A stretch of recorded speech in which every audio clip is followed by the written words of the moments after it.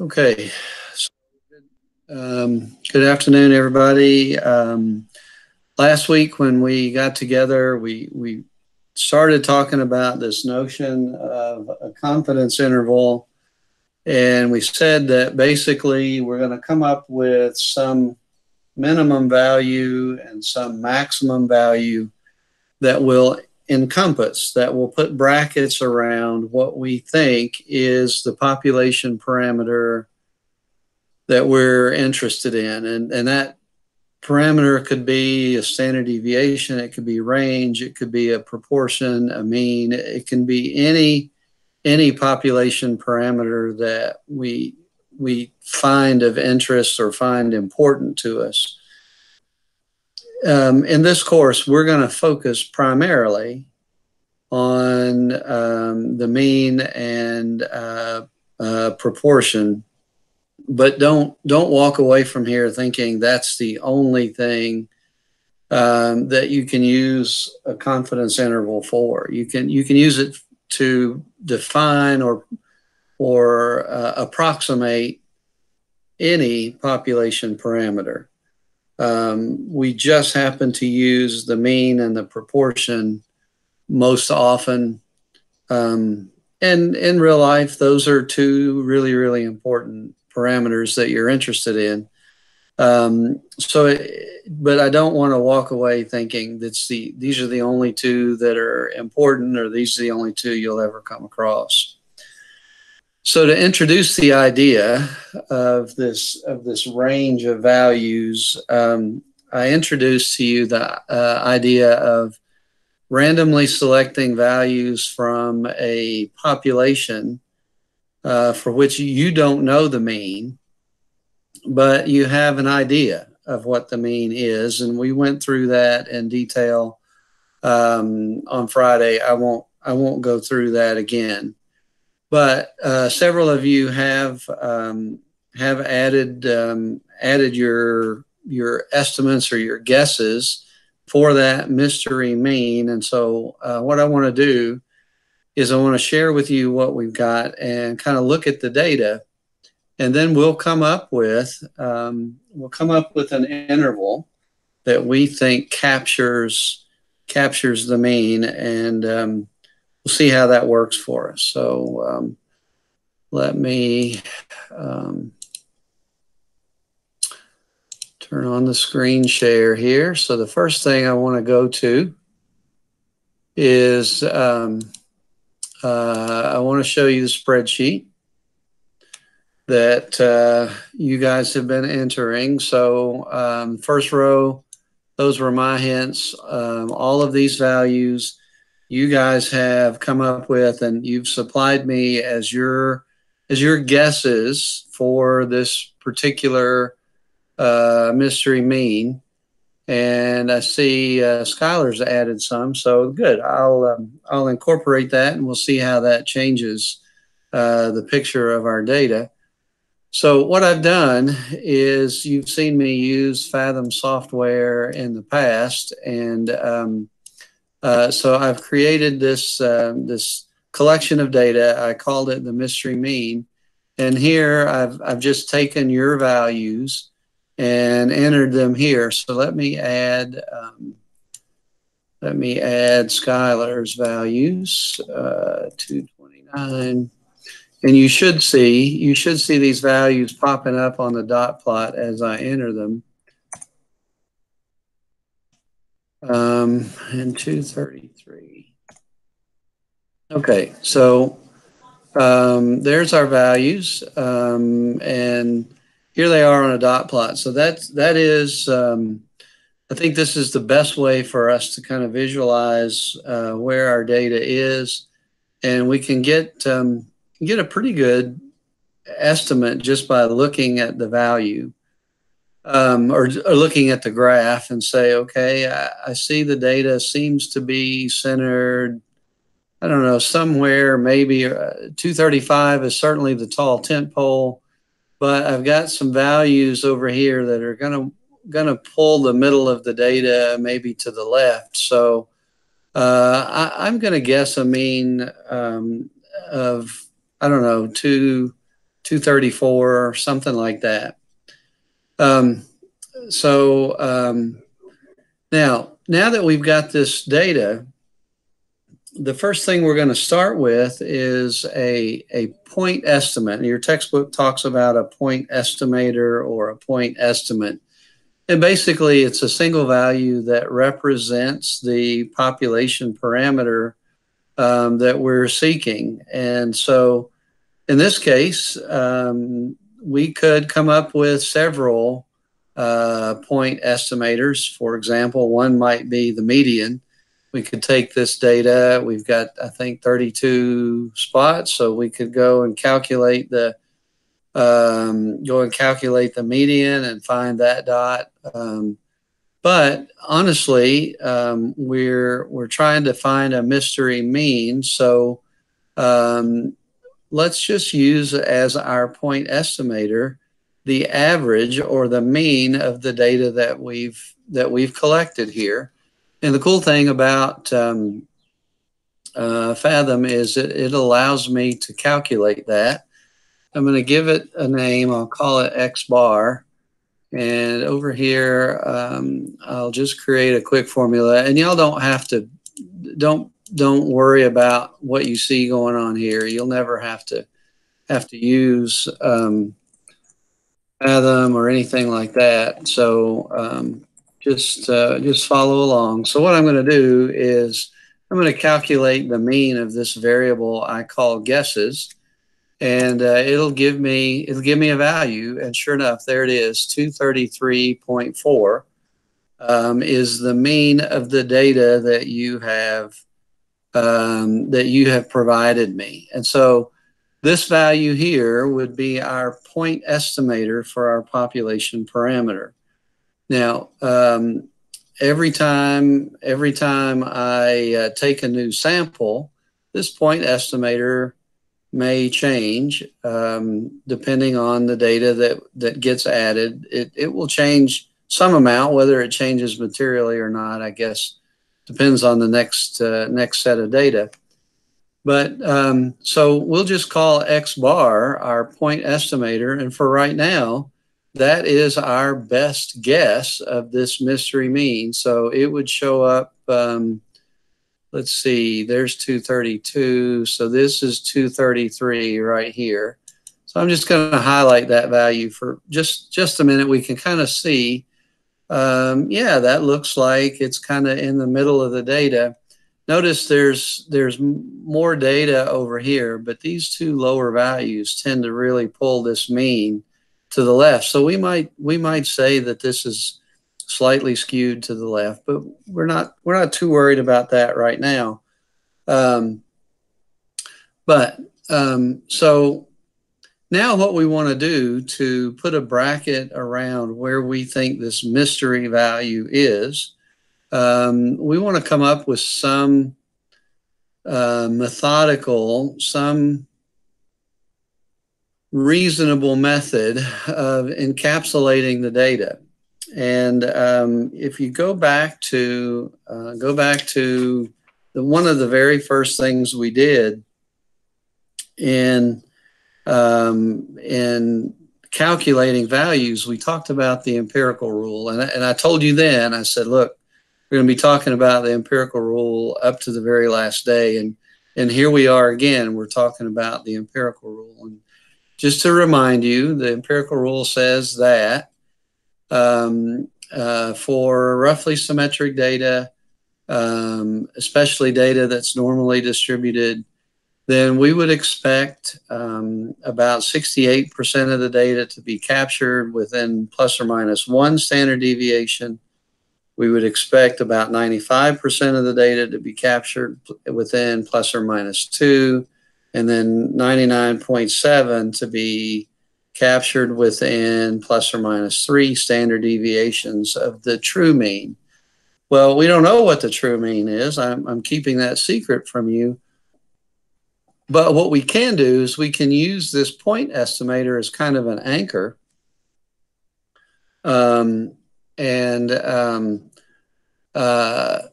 an anchor point for setting those upper or those lower and those upper limits.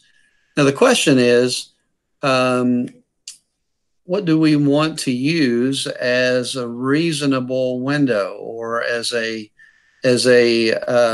value that makes sense? Well, it really depends on what degree of confidence do we need that we've captured our value. Is it okay for us to be 68% sure? And I'm using that term 68% sure pretty loosely. By the end of class, I'll define it pretty formally for you. But for right now, is it okay that we're 68% sure that we've captured the true population parameter? Maybe, maybe not. So I would ask, okay, what about 95% sure? That sounds better to me, better than 68. I mean, 68 is only about 2/3 of the data. And honestly, I think I would rather have more than that. But some circumstances, 68% might be fine. But ordinarily, we hover around a value like 95%. It captures 2 standard deviations of the data. We've found already that values that land outside of 2 standard deviations are fairly rare. And so a lot of times we'll deal with, or we'll settle on this 95% confidence level. If, however, we need to be more sure, then we'll go to a confidence level like 99%.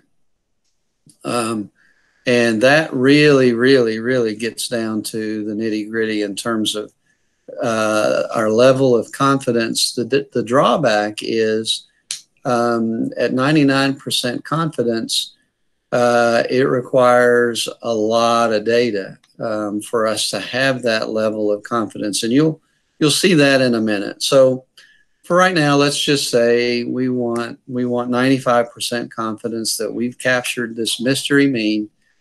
And so 95% confidence tells us we're looking for plus or minus 2 standard deviations from this point estimator, from this anchor point. So the question is, what standard deviation are we going to use? Well, we said that we were taking our data from a distribution that had a, let's see, oh, let's go back up here.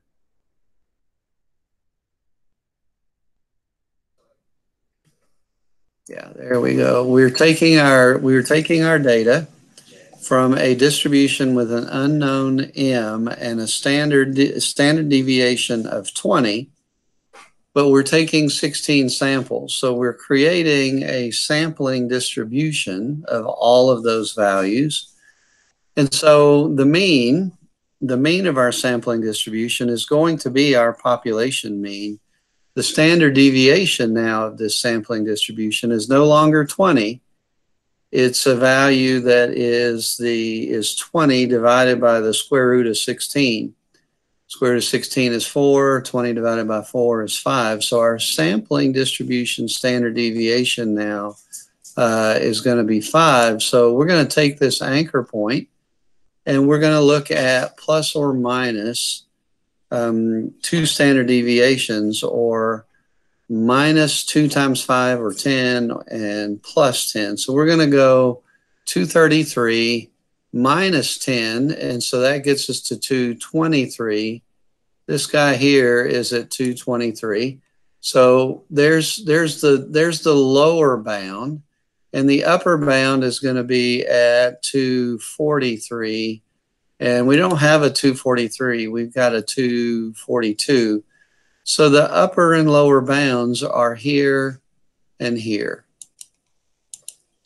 And if we look at those 2 dots, we say, yeah, there are only 3 out of the 32 data points that we collected that are excluded from the value. So I look at that and say, yeah, I feel pretty confident that the true mean, the actual mean, is going to be captured between these two values.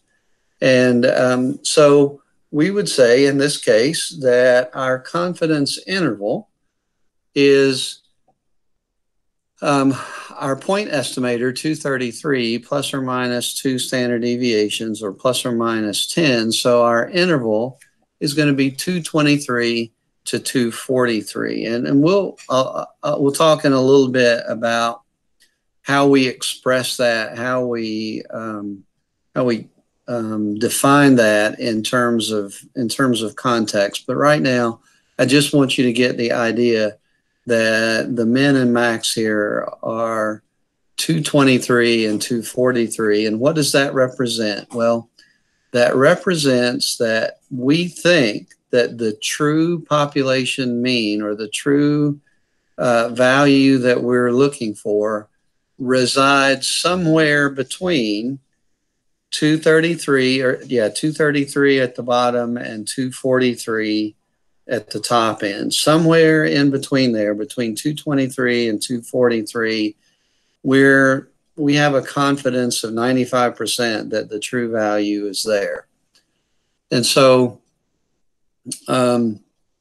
that's this whole idea of what confidence interval is it's a range of values that we have arrived at based on our statistical calculations of a point estimator. In this case, we just took the mean of the values for the guesses that you guys came up with. We could have defined some other point estimator, but this one seemed reasonable, I think.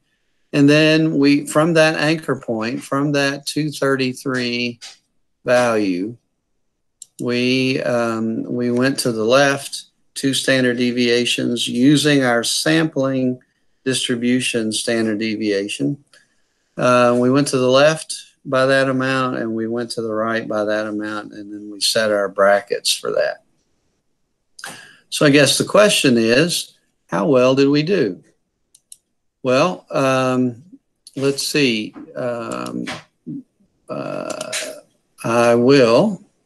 I promise you that I would tell you where the mystery mean came from. And I was looking around my room the other day, and I came across one of Courtney's favorite books when she was a teenager. It was the book Holes by Louis Sakar. I think many of you might have seen the movie back in the day when you were kids. And it turns out that the last page of this book is page 233. And so that's the value I picked for our mystery mean. And look, it's amazing. Statistics never ceases to amaze me. But we came up with this method, and we decided we were going to go through this whole process. And sure enough, using all of this data, dadgummit, we came up right on top of the unknown value.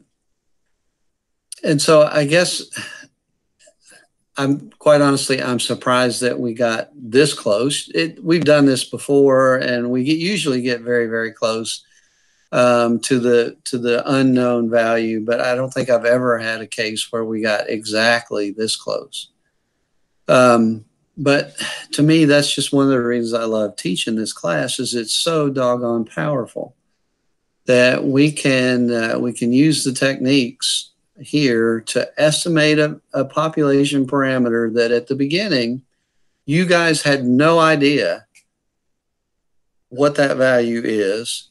We go through a method of collecting some random samples of a size n equals 16, which is, it's not large. The central limit theorem would say that's probably not large enough to know that our population is normally distributed if we didn't already know that it was normally distributed.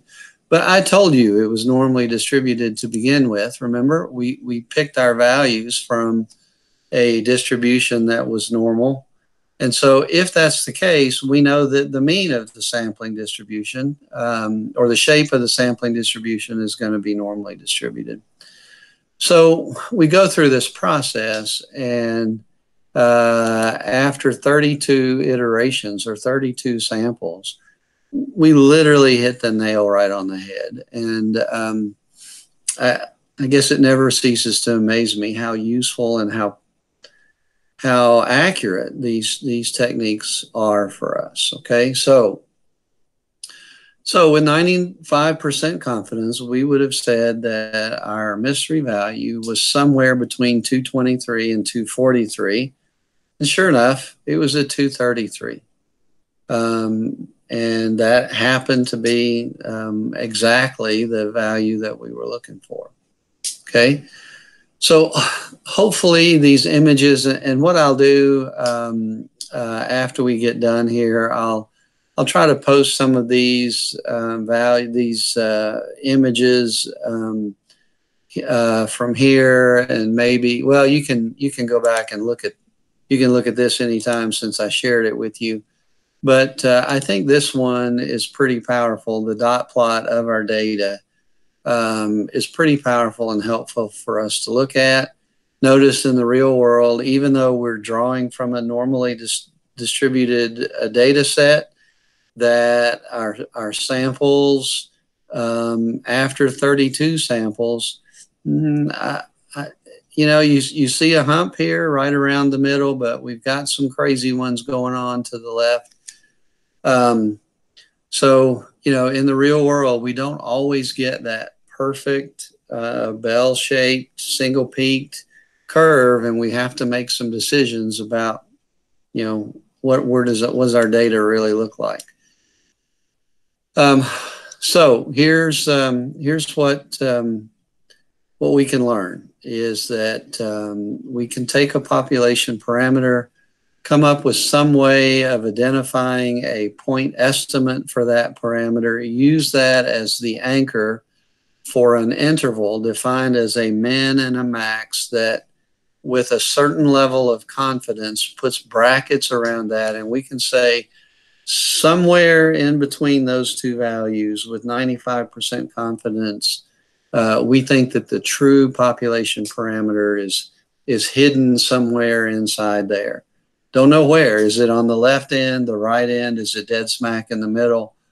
Well, we don't know, but we know that it's somewhere in that interval. So let's take a look at another graph, and I'm going to be honest with you. These are notes from a previous class, which if we had been together, you'd be taking them yourself. But it's just so hard for me to write clearly without a smart board. I've just decided to just kind of reuse last year's notes, and if you find it useful, I can snap these pages and send them to you as notes. But quite honestly, my outline here follows our textbook pretty well. So we can just go by the textbook. So if you want to turn to your textbook, we're on page 472 is where what we'll be focusing on for right now. But you don't have to turn there. You can just kind of follow along. So to define the confidence interval, we're going to come up with that point estimator, that anchor point for our value.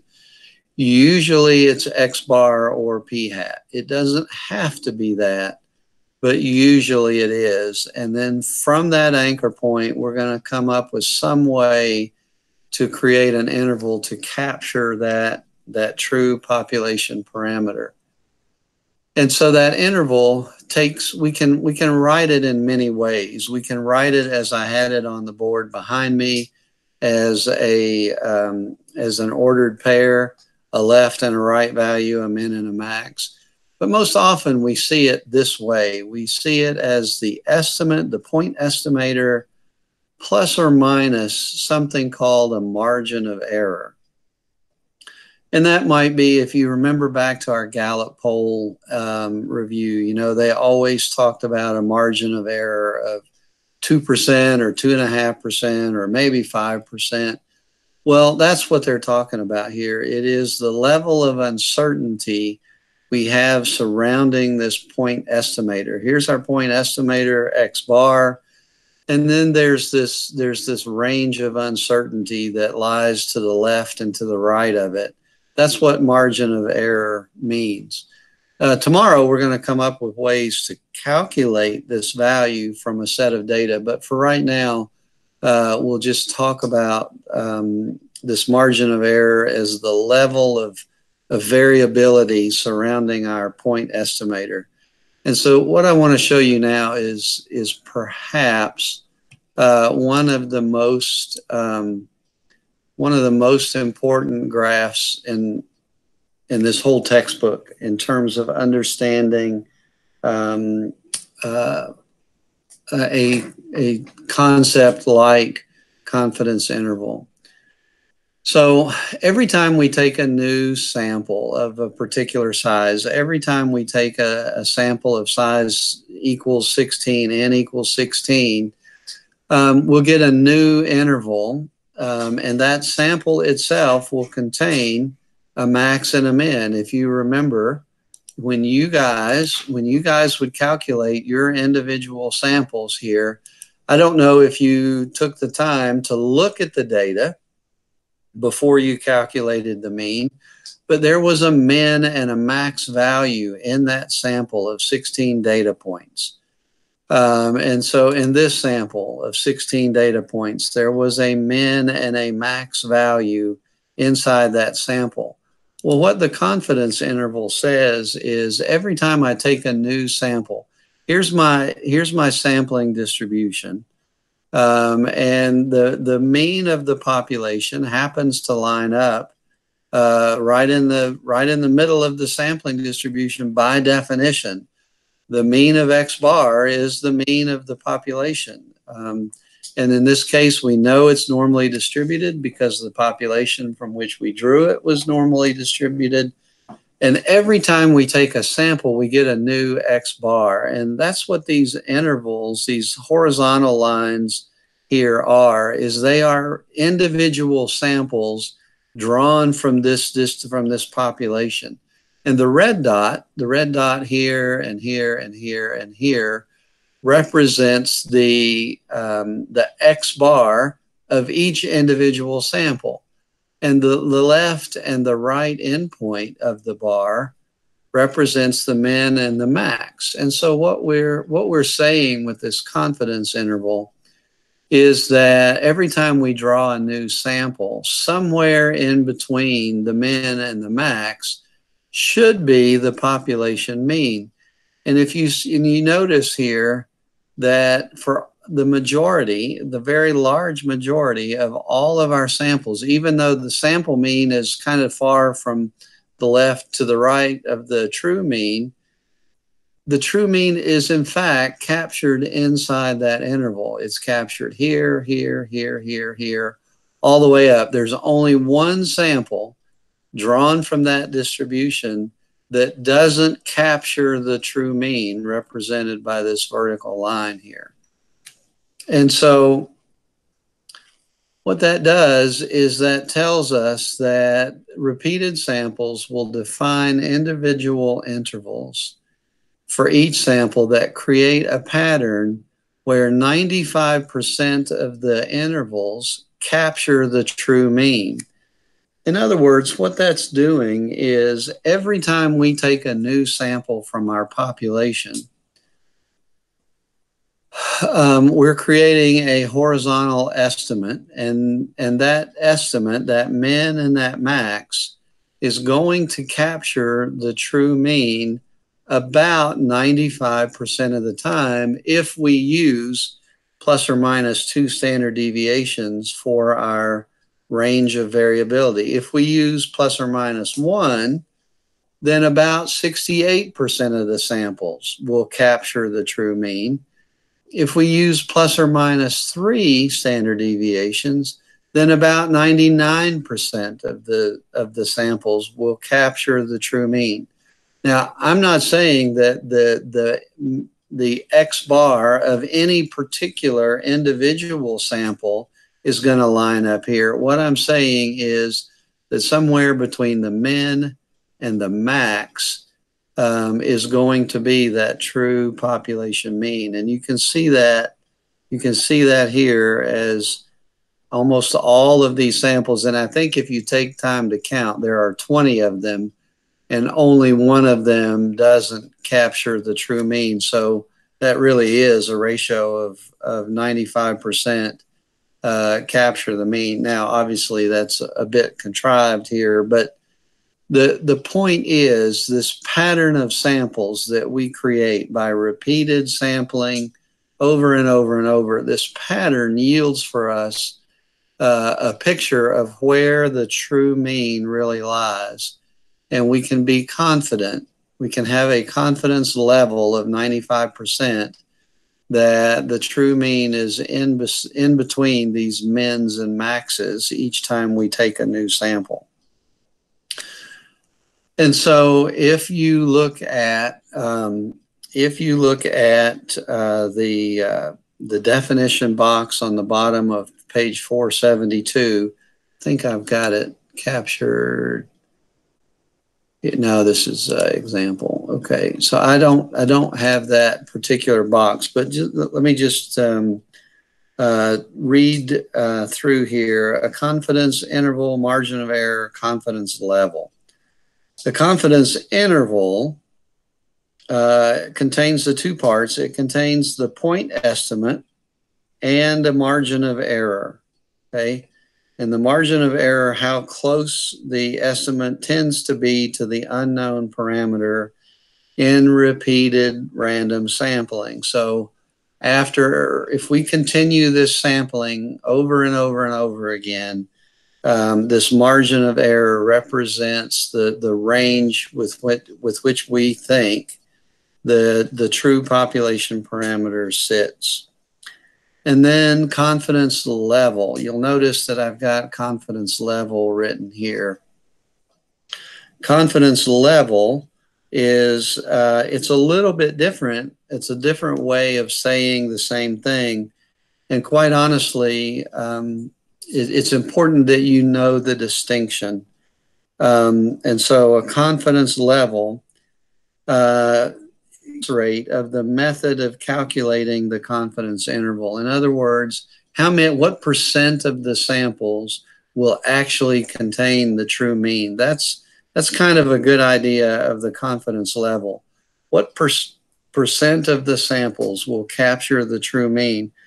And if you look at it, it says that is in C percent, or say 95% of all possible samples, the method would yield an interval that captures the true parameter value. So our sampling method is robust enough that in about 95% of samples, we're going to capture the true mean.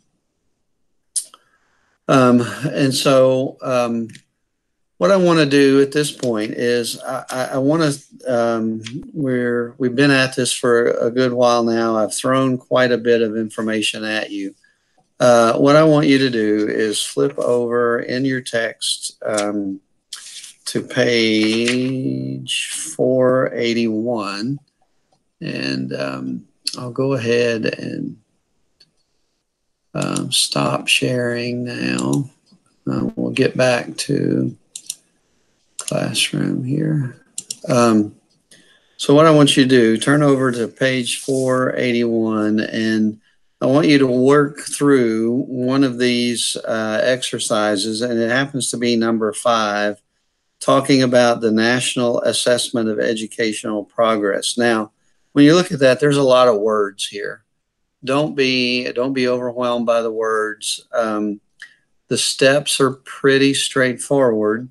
I won't go into the details. I'll let you kind of digest the details. But this National Assessment of Educational Progress allows us to define the skill level of students at a variety of different educational skills. For example, their math skill, and the scores are on a range from 0 to 500. You can read through that. So we have a particular test to a simple random sample of 840 people from a large population. Okay, so that's a key. It's from a large population, and you get the mean and a certain standard deviation. And remember that if you give that test again to another 840 people, you're going to get a different mean, just like that one graph where the horizontal lines, they slide to the right, they slide to the left. Every sample has its own sample mean. What we're hoping for is that the accumulation of all of those samples in between the left and right, or the min and max, somewhere inside there is the true mean. And so part A, describe the shape, center, and spread of the sampling distribution of X bar. By now, I hope that's pretty familiar to you. That's what we've been doing all along from the last chapter. Sketch the sampling distribution of X bar. Well, how do you do that? Well, you know the mean and the standard deviation, and so you can sketch that. And then we're going to go back in part C to the empirical rule. About 95% of the values of X bar lie within a distance m of the mean. What is that value? Okay, well, if you take the 95% level and you calculate the width of that interval, what is that interval? That's the value for m.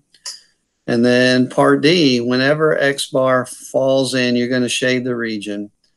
The population mean lies within the confidence interval X bar plus or minus m. And so what I want you to do is in part D, you'll write this in confidence interval form, where you have the estimate plus or minus some margin of error. And so m stands for margin of error. So I want you to work for today, work your way through that.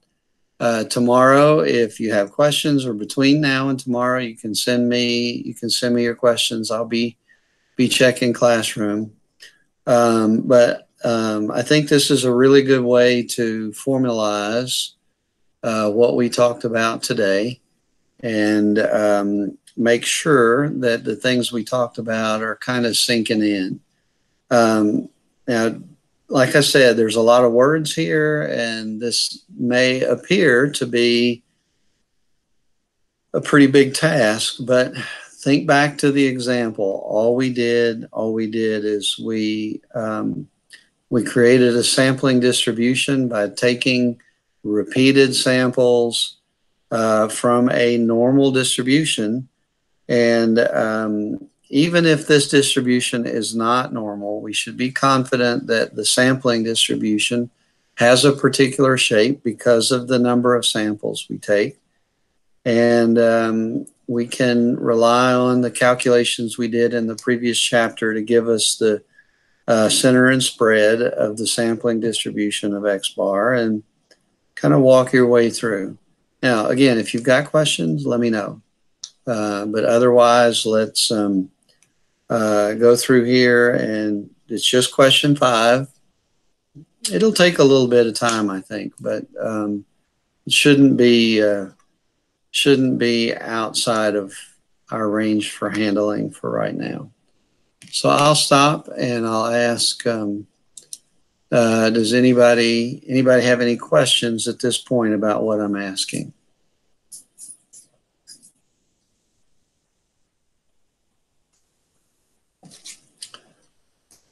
Okay, silence from the crowd. Either I've completely lost you, or I have done such a great job that there are no possible ways that there's any confusion. For my own self-esteem, I'm going to assume it's the second one, and we'll move ahead. Okay? Well, we'll get back together this time tomorrow. And like I said, if between now and then you have any questions, feel free to shout out. And without anything else, I'll see you tomorrow. We'll sign off, and y'all have a great rest of the day. See ya. See ya. Y'all take care.